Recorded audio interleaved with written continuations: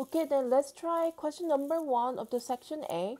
So section A, question number 1, you can see that this involves with the trig function. So this is a topic 3 question, or is derived from the topic 3 of your curriculum, specifically the trig function and the graph. Okay, so in order to solve this question, you have to know some basic information. So let's go over those first. So let's say we have function equation y equals a times sine b times x plus c plus d.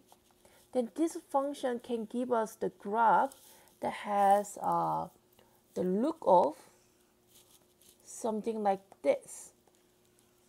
Okay, then when you have a graph like this, you always have a principal axis that goes through the center of the graph.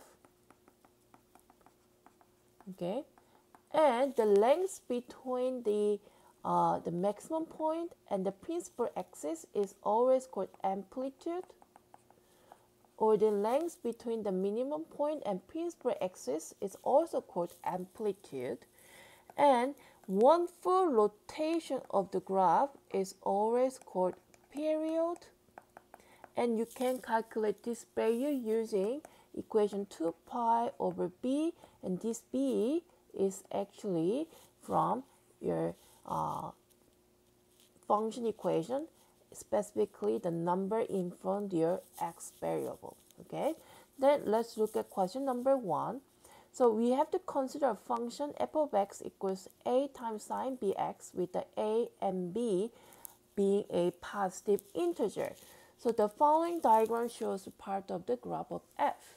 Okay, question A, we need to write down the value of the a. So we can see that the a, we know that already the a refers to amplitude, right?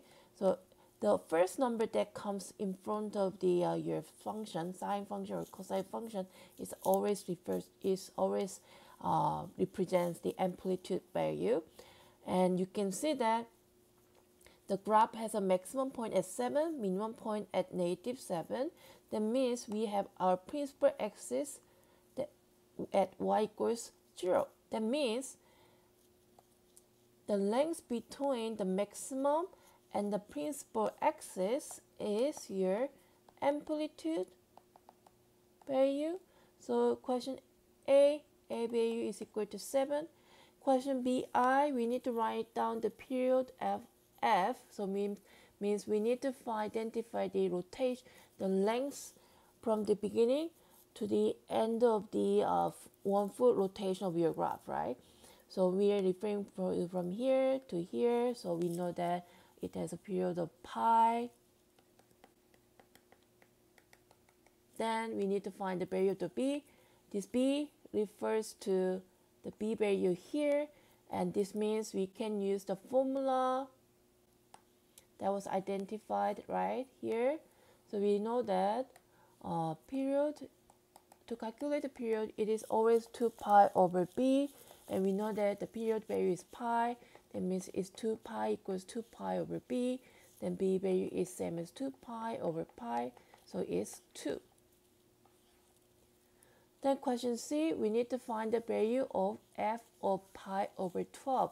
Then in order to solve this question, let's rewrite our function. So we know that we have function equation f of x equals to a times sine b of x. So f of x is equal to a, which is the amplitude 7, times sine b value, which is 2, and x. Okay, this is our equation. Then let's try to substitute pi over 12 into our equation. Then we have a f of pi over 12 equals to 7 times sine 2 times pi over 12. Then this is same as 7 times sine 2 and 12 get simplified. Then we have pi over 6. Then using the unit circle, we know that sine pi over 6 is same as 1 over 2. So this is same as 7 times 1 over 2, which is 7 over 2. So we have found that the apple pi over 12 is same as 7 over 2. Question number 2. So this is a composite function question. So composite, right? So that means this question is derived from the topic 2.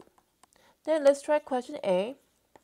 We need to write down an expression for g of f of x, right?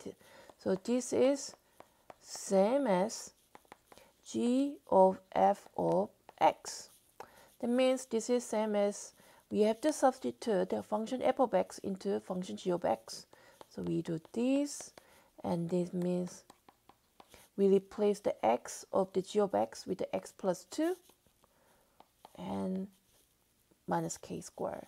So means this is same as x squared plus 2x plus 4 minus k squared. You can write either of them to get the points for the question A.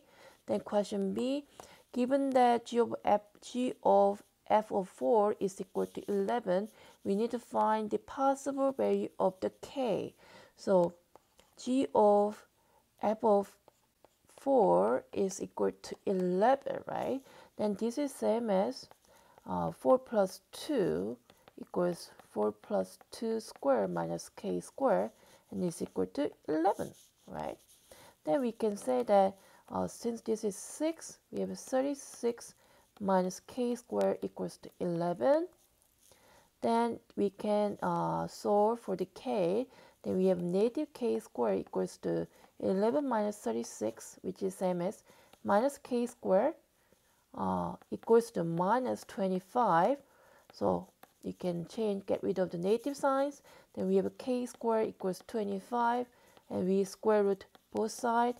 Then we have a k value equals to plus minus 5.